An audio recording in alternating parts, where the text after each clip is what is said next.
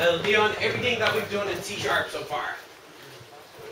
So, specifically, including the stuff we're going to do today and next week.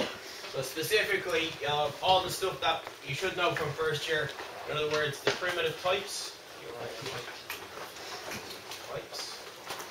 In other words, the int, the float, the character, and the new one that C# introduces, which is bool, and all the various different things you could do with those: the adding, subtracting, multiplying, dividing, pre-increment, post-increment, modulus operator, the while loop, the for loop. And then to that we'll add the C# specific stuff, so being able to create a C# console application. And the only really thing we've done in C# so far is probably the string, really, isn't it? It's kind of the only new thing we've done, isn't it? So it'll certainly have strings in it. And then the stuff we're going to do today and next week. So today we're going to start out looking at arrays in C#. So I guess you guys have done arrays in first year in C, have you? Yeah. So we'll basically do the same sort of stuff, but I'll show you the C# way of doing the stuff that you did in first year. And arrays, what's an array? Can anyone tell me? Collection of objects. What's the characteristic of it? They're all of the same type. Okay, so it's a collection of objects, all of which are the same, or a collection of things which are all of the same type. So we'll look at the C# way of doing an array, which is very similar to the C way of doing an array. There's a few very small differences. If you like, there's a few very nice improvements. Okay, so we've got arrays, and then also we're going to look at the struct. And while an array is a collection of things which are of the same type, a struct is a collection of things which are different types. All right, and then you can have arrays of structs, and then you can also have structs which are part of an array as well. Alright, so the arrays are the same type in C#. They are, yes. When you declare an array, you say what type of array is going to be. It might be array of object, and then it might be lots of different things. Yes, sure. So you can use polymorphism in an array, but we haven't really covered that yet.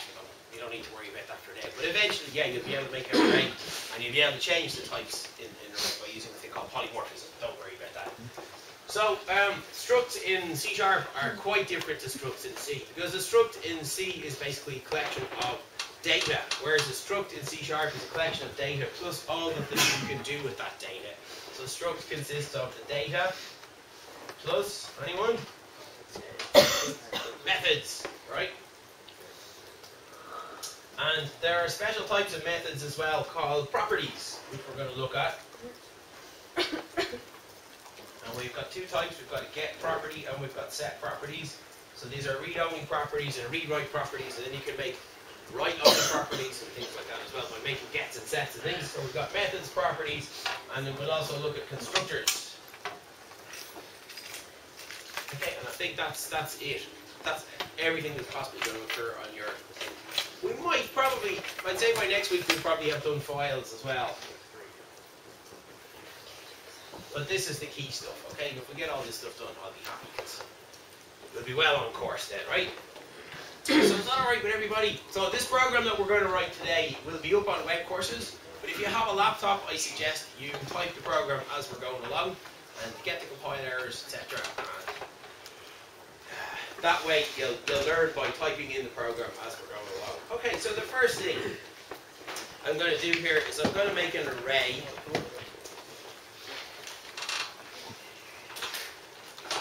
And I'm going to call this array ages. And this is first of all how you make an array in C#.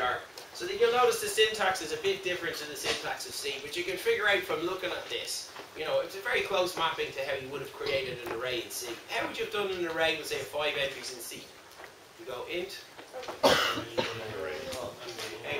open bracket, 5 like that. Yeah? In C#, this is how you make an array. Actually, that might work as well, because that looks like it's going to compile, but I wouldn't do it like that. I would do it like this. Int ages equals new int, and then you specify what the size of your array is going to be. And in this case, let's make an array of 5 entries like that. That's the same as Java, isn't it? Yeah, exactly the same as Java. You've got 100%. So that's how you make an array. So you go ages clearly is an array of integers because you've got int, open square bracket, close square bracket, equals new int 5. So that's how you make an array of 5 integers. So in the same as in C, how you would populate that array, you just use the square brackets. So you can go ages, what's the first element? Element number 0. So the elements in this array go from 0 to 4. 0 to 4. So you can go ages, open square bracket 0 is equals to 19, like that. Okay, so what we'll do for this one here, and just because we were talking about the modulus operator last week, I'll use the modulus operator to populate this array with random values. Watch this. There is a thing in C# called a random. So you go random or equals new random. And actually I looked this up yesterday, and if you hover over it as well, it tells you, it says, zoom out of it so we can read it. It says, using a time-dependent default seed. So that's why when we used random in the class on, was it Friday or Monday, we got a different sequence of random numbers every time we ran the program. And that's because it automatically initializes a time-dependent seed. Right, so you'll always get different sequence of random numbers when you use the random class like that.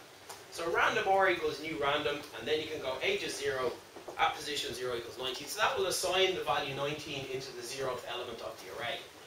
So the first thing to say about arrays, which is different than arrays in C, is that arrays in C# are objects. Alright, so an object, we've kind of talked about this concept a little bit. An object consists of, same as a struct, it consists of data and also methods. So things you can do the thing, and also the information that it holds itself.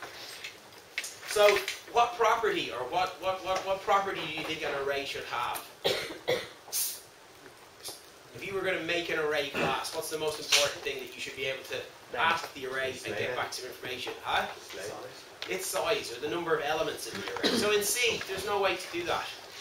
And in C, I presume you can, I don't know if you've done it, but you know in C you could write a C program which writes at the start of the array or before the start of the array, and you can write a C program which writes past the end of an array, can't you? You know that? If your array has 5 elements in it, you can write an element number 6, element number 7. There's nothing in C to prevent you from doing that. And what happens if you do that? You'll corrupt the memory, you'll corrupt the stacking, you'll corrupt memory. Your program might crash, it might not crash, it might run for a little while and then die like 2 hours later. Have you seen that before? Yeah. Have you seen examples of that in C? Well, you're saying that you're declaring an array with a certain amount of holders in it, and then you can bypass it, like you can just add constant. Absolutely. In C, there's nothing to stop you from doing that. It's not what's called bounds check, right? Do you want a small example of that? Or have you seen it before last year? Yeah, like if you do an array, like a string array in C, and you forget to put in the terminating null character at the end. Yep. And sometimes you go to display it, will display the rest that's in memory. You're right, yeah. I'll just show you this really quickly, right? I'm not sure if you've seen it before. Let's just go and make it a C++ empty project. I'll test. This only take 5 seconds. Just test 99. Over here, I can click Add New Item. This is how you make C++ or C programs in Visual Studio. And C programs run in C++? Yeah. C++ is an extension of C, so everything that's in C is also in C++. So we can go hash include std stdio.h. In fact, it might be useful just to keep both of these open, and I'll show you the C way of doing it and the C++ way, or the C# way of doing it. So there we go, hash include. So you can go int a 5, and then you can go for int I equals 0, semicolon I is less than 10,000, semicolon I plus plus, a at position I is equals to the value 99. There's nothing to stop you doing that in C, sure there isn't. Can everybody see what this program is going to do? And what's the result going to be? It's going to break stuff. Will the program compile? Yeah. Will it run? Yeah. Will it crash when it's running? Maybe, maybe not. We'll try it. F5. Uh-oh, there you go. Unhandled access violation, right? So that's the kind of errors you get when you're running C program. So that's how you do it in C. But if you weren't using Visual Studio, that probably wouldn't have crashed. What's that? If you weren't using Visual Studio, that probably wouldn't have crashed. Well, we can try it. Like We it can used try to running run. it outside of It Visual probably calls Studio. segfault. Probably calls I segfault. think you'll get a Windows error. So if I go right click on this and go to open folder in Windows Explorer, and there's debug, and there's the, where's the exit file? Well, then again, it's less than 1,000 now. Where's the exit file? Oh, there we go. Here we do. Okay, that's what you get. Alright. So even Windows, it crashes Windows, right? It doesn't crash Windows, but it crashes when you run it in Windows. Great. So we're looking at the C# way.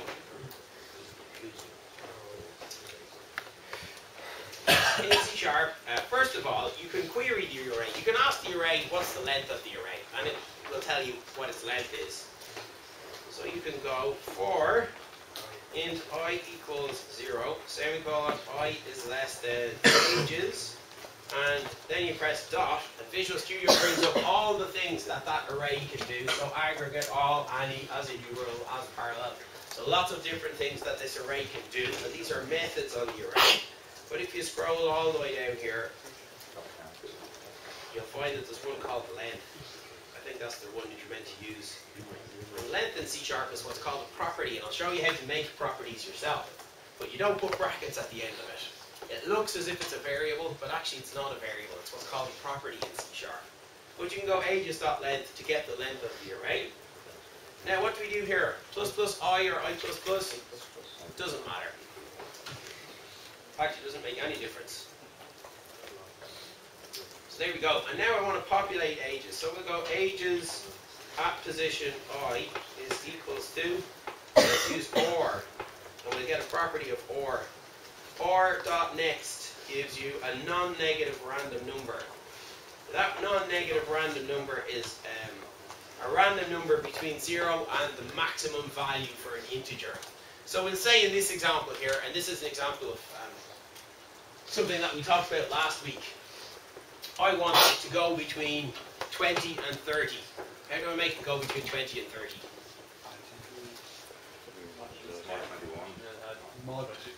Here we go. So I can modulus 10 and then add 20 to it. So what happens if I modulus 10? I get a value between 0 and 9. Alright. So maybe I want to modulus 11 it.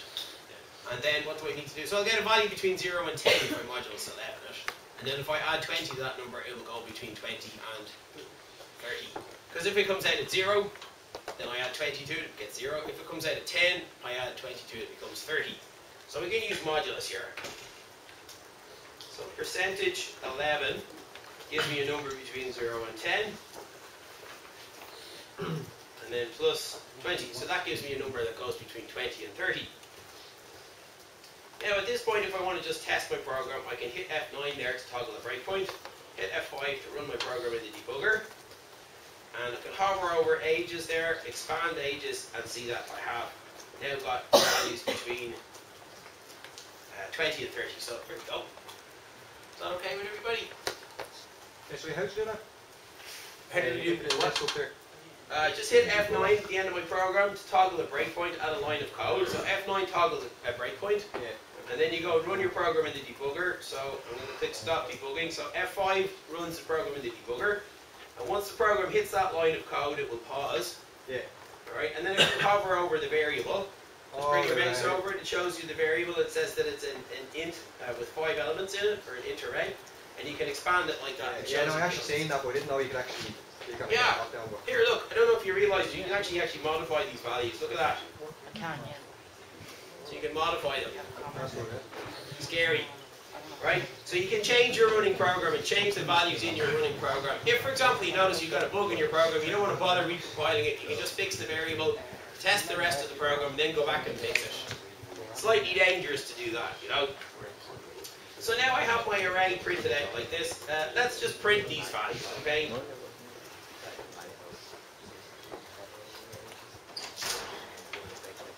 Actually, I'll show you 2 ways of printing these. Brian, what's the key to untake a breakpoint away? F9 toggles it. So it turns the breakpoint on and turns the breakpoint off again. Thank you.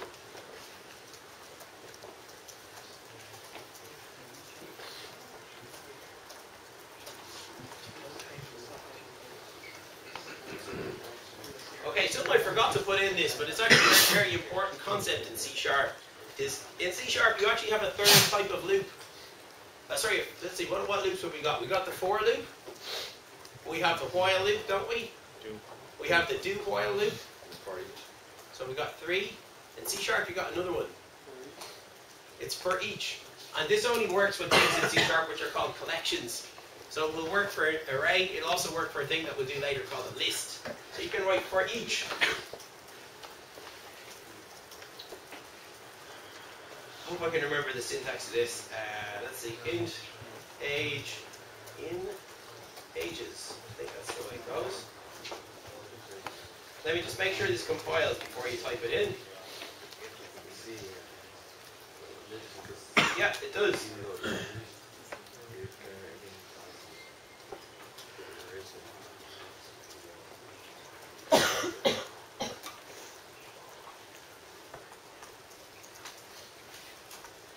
Okay, so just take a look at that code first, right?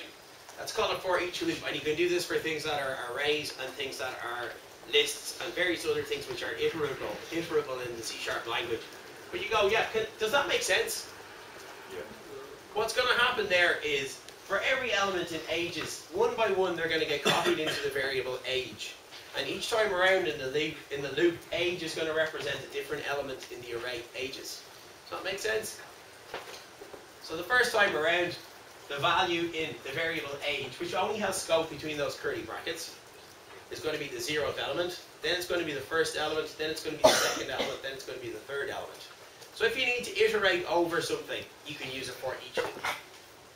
Does that make sense for everybody? Can you do that with files? I don't think so, but I'm not sure. Python you can.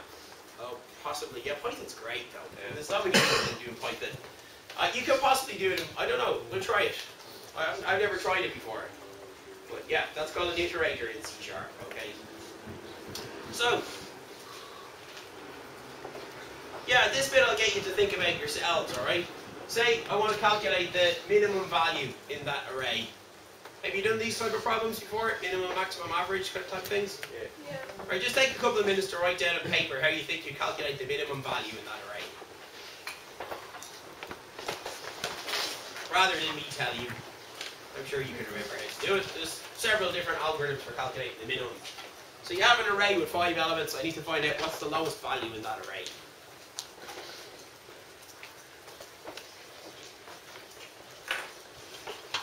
I'm just going to test something here. Oh, yeah.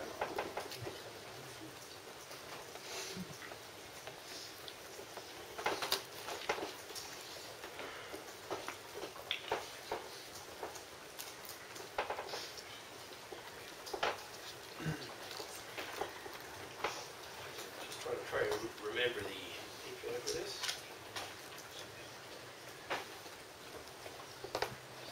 Range, rank. That's it.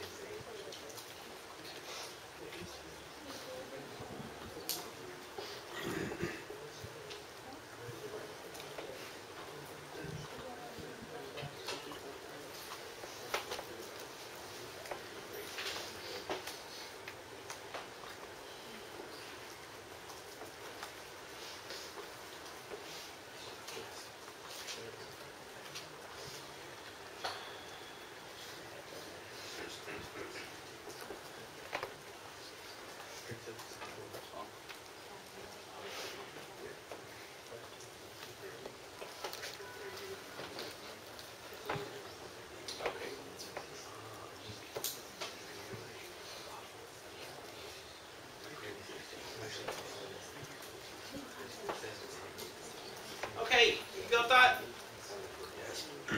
Alrighty, how did you do it? Can someone tell me? Console looks like my head is on. Okay, so first of all, we'll declare one called min, will we? Yeah. Probably not a good idea to call it actually min, because min sometimes is the name of a method or a certain word in different languages. So let's call this min age, just for the hell of it, right? Equal it to 0. What's that? Equal it to 0. Okay? And then compare every element of the array. Swap them. Okay. Compare every element to the array. Okay. You go into a for loop. So let's go into a for loop, right? Let's do this one. So there I have a for loop. What do I do in here? If the array I is less than min, Ages at position I is less than the min age. then just copy the array I into minimum. And that gives you the minimum age of the array. That's not going to work because you've already Min set 0. age equals ages at position I. Like Sure, we that. should do min age equals the element 0. Okay. So yeah, let's come back to that. That's exactly right. So we got a I think there's a bug in that, isn't there? We need a high value for the minimum. You need a high value for the minimum. If you set it to be 0, and we say the 0th element is 5, and then the next element is 6 and stuff, none of those are going to be less than 0. So it'll actually come out this one here as if the minimum age was 0. So just set it to the force value in the array. That's one solution. Set it to be the 0th element in the array. So you can go min age equals ages at position 0. That will work absolutely fine. That presumes, of course, that there are elements in the array. If there's no elements in the array, then you're going to get an exception getting thrown. Is there another way? Put 100. Few people are 100 years old. Sure. But what if you were talking about the ages of fossils? Good point. Yeah. Anyone got a better solution? Console.writeline bracket ages.min. Yeah. Okay. That would possibly work. Yeah. Okay. That's a good solution. Yeah. That's the best line of code you ever had to write, was the line you didn't have to write. So that's a good solution, right? Just in terms of this algorithm, we'll come to that one, right? In terms of this algorithm, how would I modify it, or is there any way? Here's what I like to do when I'm doing these types of problems. I set it to be a really high value, and the value I'd like to set it to is actually the maximum value for an int, and you get that by going int dot max value. So int dot max value. Anyone know what it's going to be? What's its actual value going to be? 42,360. Why would it be that number? 8. Okay, let's run the program and see what it's going to be. I predict it's going to be about 65,000. Well, that wouldn't be enough for fossils either. Probably not, no. So maybe we need something else other than an int. In like normal say it's normally 42,000. Oh, look at that. Min age is actually huge. Yeah. Int dot max value is actually that. I wonder why that is. I think it's a launch of So that means it's a 64-bit number, a 32-bit number? I think 65,000 is for a short. Yeah. Well, that would be for a 16-bit number. Oh, this is a 32-bit number. Okay, so yeah, sorry, ints are 32-bit, so it would be a really big number. So that's probably going to be 2 to the power of 32 divided by 2.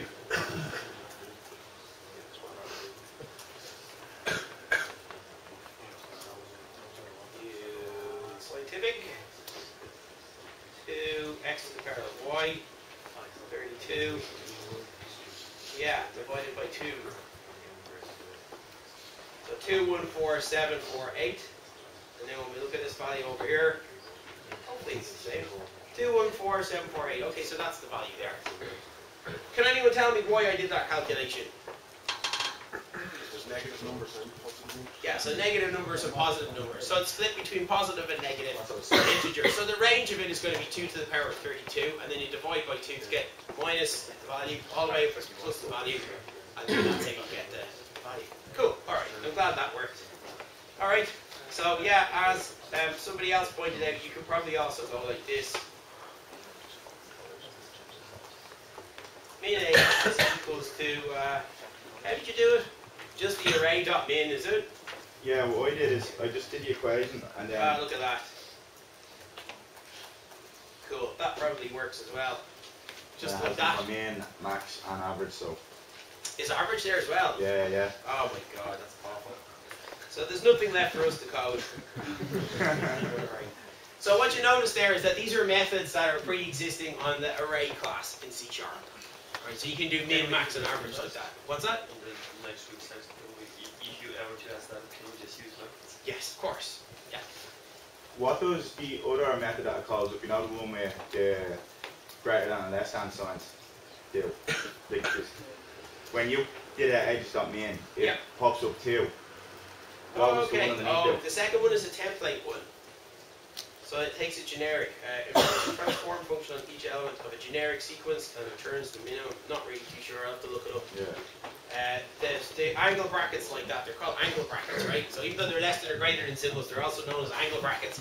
And they indicate a generic, so you can pass a type as a parameter, that's what it means. But I'm not exactly sure how that ages.min works. So the ages.max is going to work pretty similarly. We'll write it as, we'll write it out just so you're familiar with the algorithms.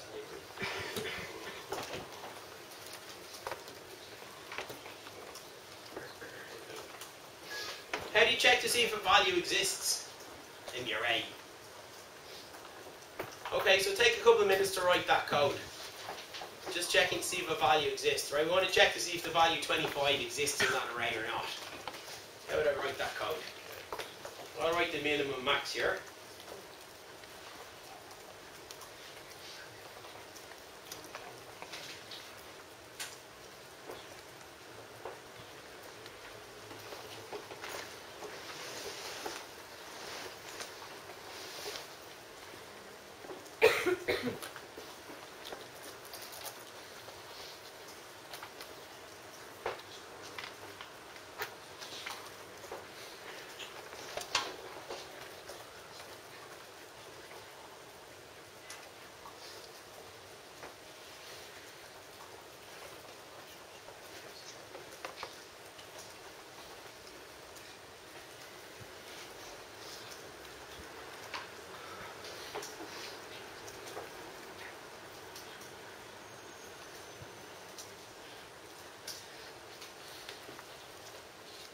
Alright, do you want to just finish that one off for me there? That one's calculating the average. What do I need to do at the end?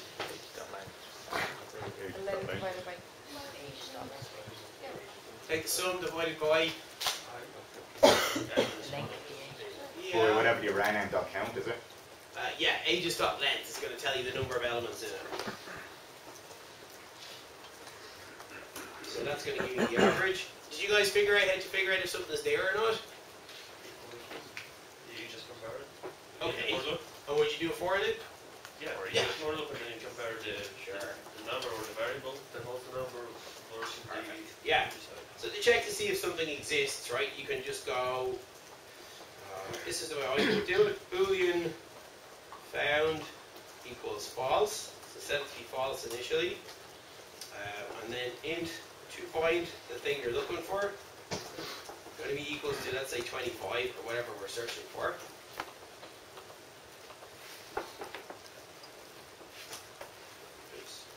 For int I equals 0, semicolon I is less than ages dot length, semicolon I plus plus, and actually we'll declare another one here called where.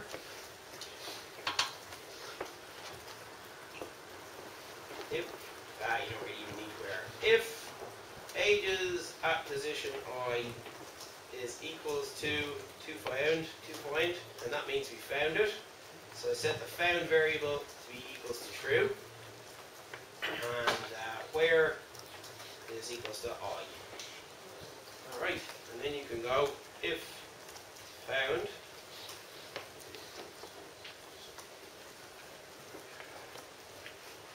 console.writeLine.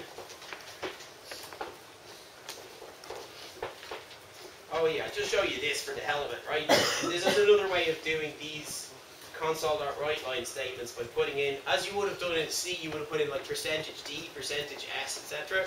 So you can put placeholders in here as well. Instead of having to build the string, you can go found that at position,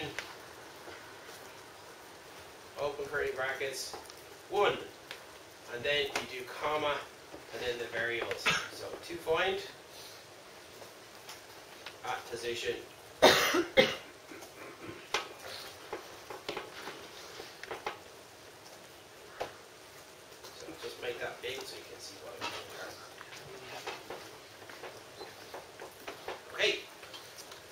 set up a variable called found, assign it to be true. Set up to find, that's the thing I'm looking for.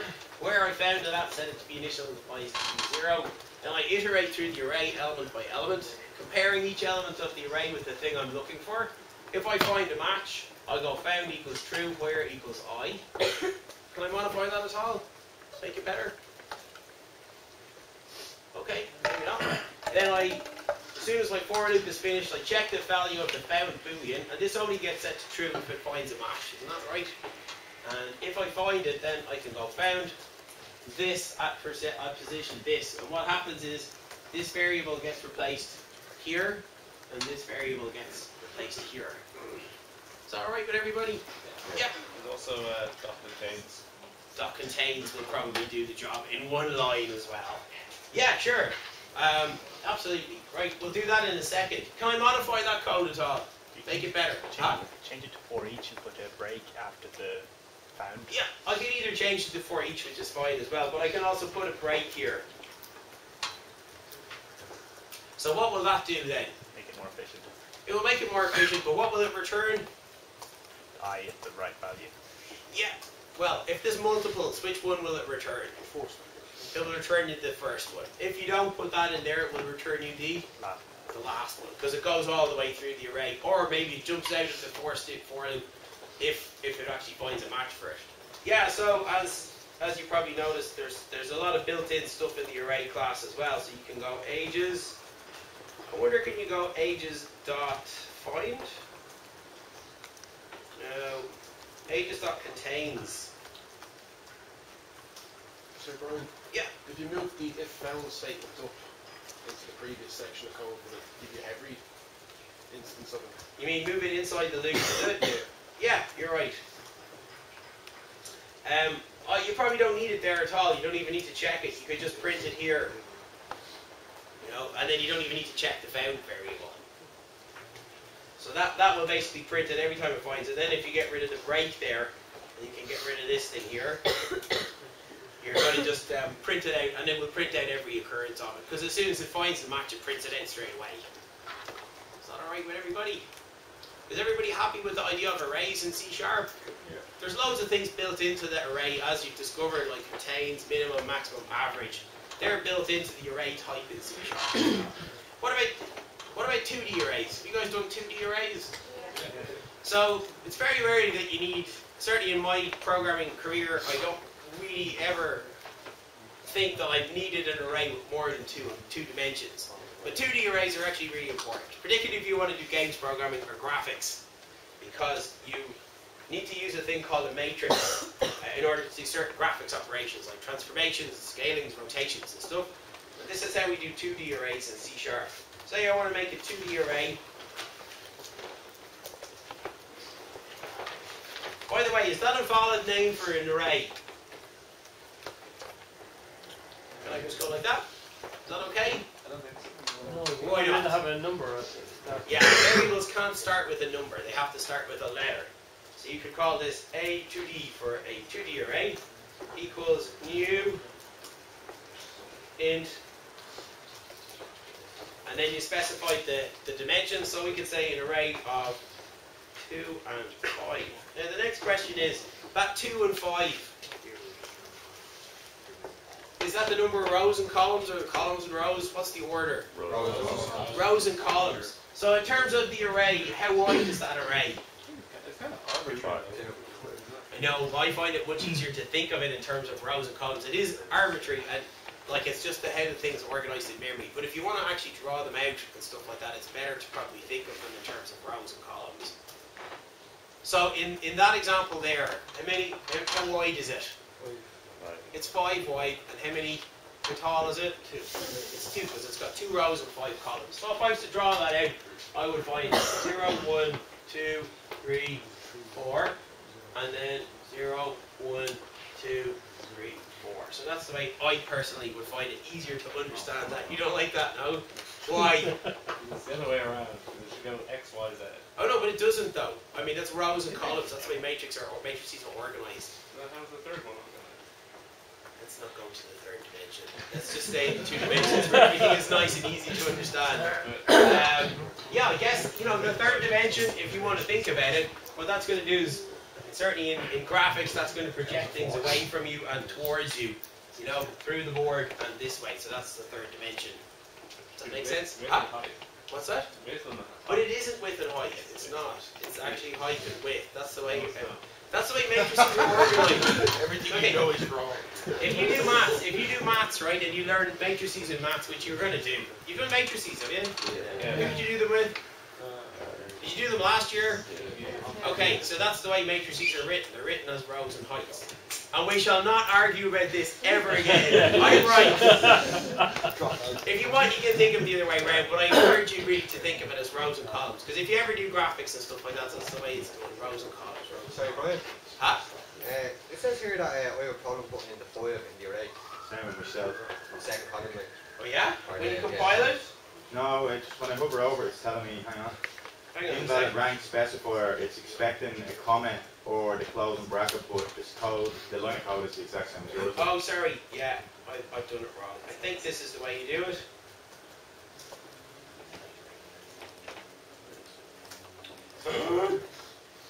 Down. Sorry, I'll just check my example code. Good man for pointing that out. Yeah, but it works fine if you don't put the 5 in.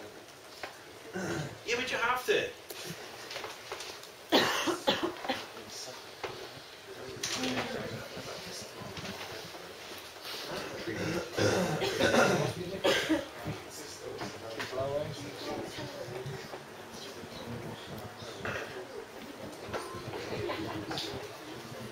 Oh, damn. How do you do this then? 2D array and C sharp. That's...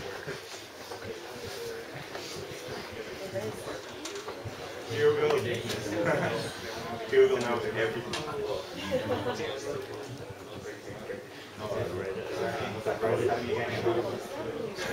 Okay.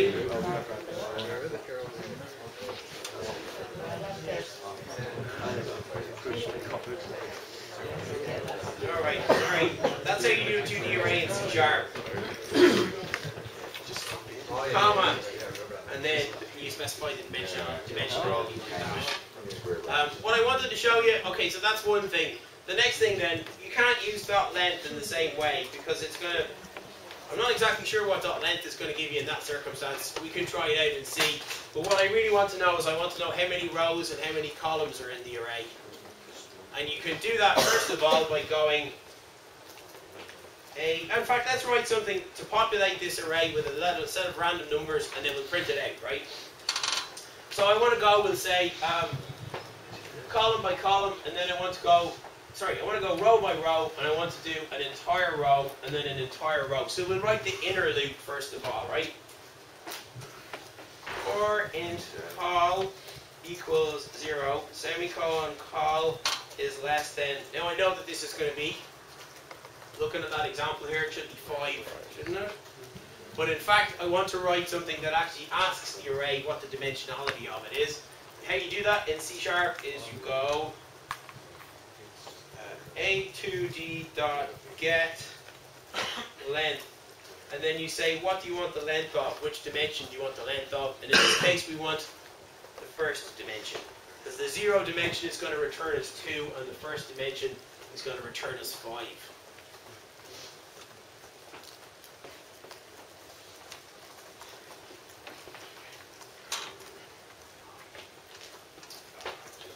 Okay, and now we're going to write the outer loop.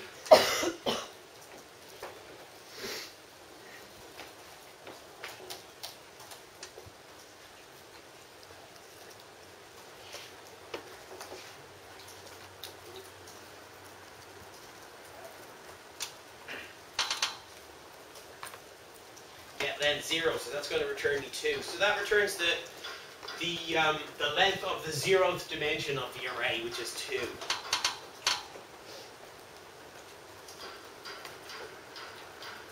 Then you can go A to the at position row, comma, col.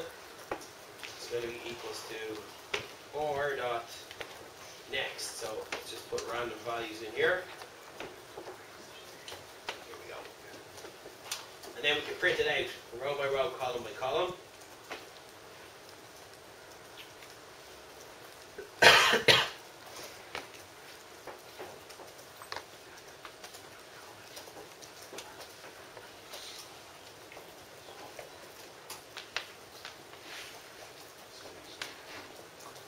position row, call.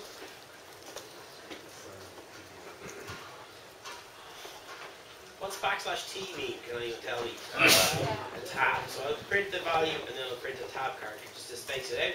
And then at the end of every row, I'm going to do right line to print the carriage return. So hopefully that's going to populate the array with random values and print them out as a 2D matrix on the screen. So just let me run this and then I'll put the code up on the screen. Make sure it compiles. Okay.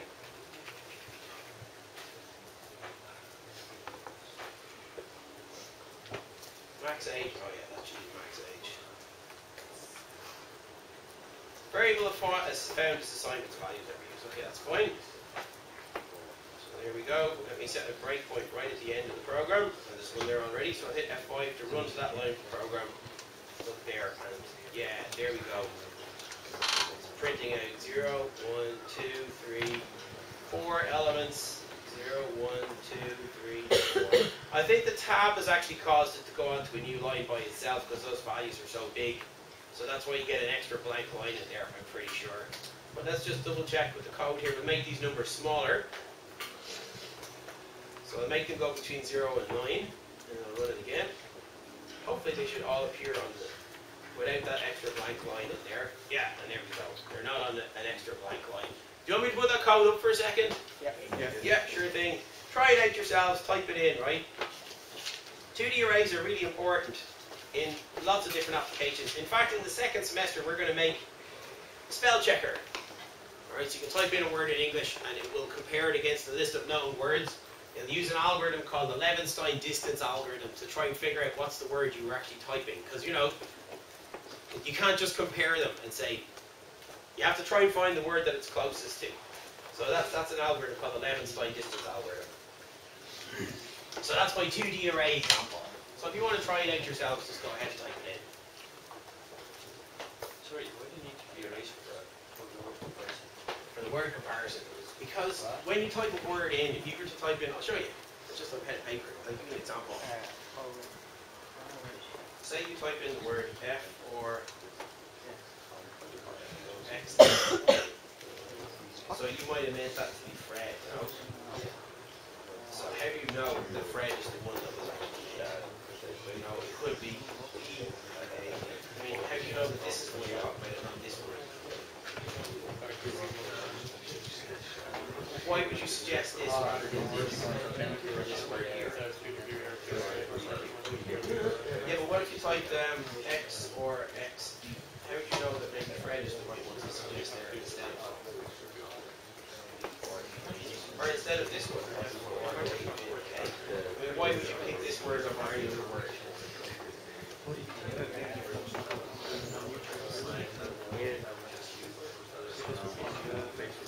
Sure. Yeah. I think that might work, okay, but the problem is that very often it's like the first character is right. So, you know, if somebody did X or ED, you would probably say, yeah, they mentioned like Fred. You know, because Fred is the closest, but then it's actually got, if you look at here, well, this has got one letter in common. But there, the rest of it wrong. You know, so this is probably the reason why this is closed is because if you look at this one, the number of letters in word is actually greater than the number of letters. This is only at the end of one character. So in order to calculate this, you can use something called edit distance. It calculates how many edits are proportionate to one string to another string.